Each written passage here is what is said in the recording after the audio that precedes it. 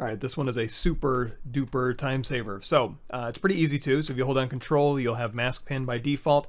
You can use it with other masking options, but we'll keep it simple for now. So here's a triangle, here's a square, here's a circle, and I've got some shapes. So I'm gonna go down here to my masking menu. And in the middle here, you have a new mask region section. So just open that up. You have auto, analyze, and fill region. So what we can do is, since we've made some shapes, we can just do auto region. It'll look through your objects and go, oh, I notice you have some closed shapes in here. Let me go ahead and fill those for you.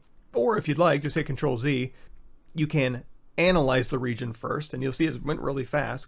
And after you're done analyzing, what you can do is tell it, hey, you know what, this open circle, I don't want that filled in, but these two up here, just hold down Control and put a little mark in them, and then say fill region. It'll fill just those areas there.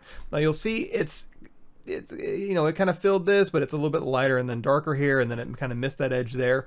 So here's what's happening. Essentially, if I take my brush and hold down Control, and I just kind of make a light shape here and say, okay, great, auto region, it's looking for 100% filled masked areas. And this is like, what, 30% masked maybe? So if you just keep kind of just generally masking this, eventually you'll get a ring in here somewhere that is 100%. There we go. But you can see that there's a pretty distinctive line there, right? Like it basically found the edge of 100% masked pixels or masked geometry, and then went ahead and filled that for you. So what I tend to do is hold down Control. So when I hold down Control, it switches from standard brush to my mask pen brush, and this is important. So hold down Control while you're doing this, and then go in here to your brush options and say tablet pressure. Masking is actually RGB intensity. So again, holding down Control, keep that held down, go in here to RGB intensity and raise this left one all the way to the top.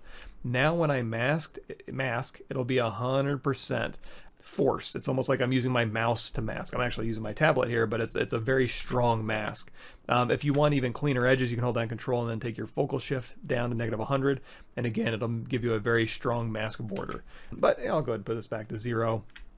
And now you'll see that I have a much more accurate, so here's a triangle, here's a square. And now if I go fast, it'll start separating.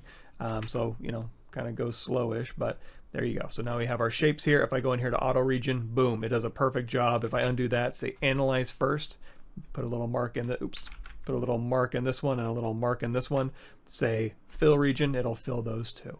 Of course, you can do this with, if you hold down Control and switch this to an alpha, let's grab alpha 09 and we'll just drag, let me change this stroke to rect.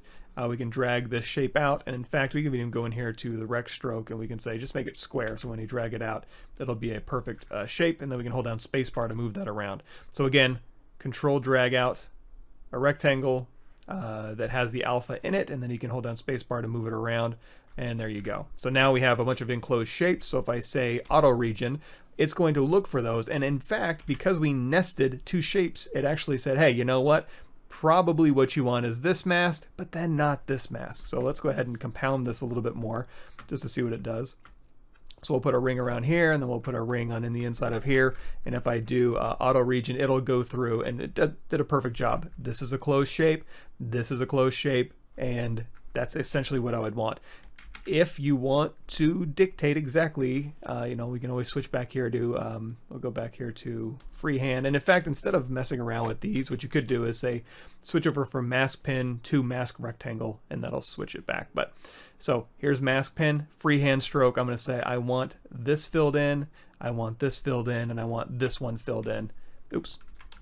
First, analyze region, and then say this one, and you know what, the middle one, and then we'll fill region, and it'll fill just those ones that you want filled. Incidentally, when you're dragging, let's go ahead and show that here. When you're dragging through an object, just so you know, rectangle and then our alpha again, you can drag out and it'll go all the way through your object. You can stop it from doing that. Just hold down Control Shift. Let's go in here to select lasso. I'm going to hold down Control Shift and then Alt and get rid of the back of my object here. So now while I'm masking, I can go, okay, you're masked, and then you're masked, and then you're masked. Now give me and auto region, boom, there you go, and then Control Shift Tap to bring all your geometry back. You can also go in here, so we have the rectangle stroke, we have any of these alphas, you can import your own, so just go to alpha import here, we'll go ahead and grab our own logo, so that went ahead and imported.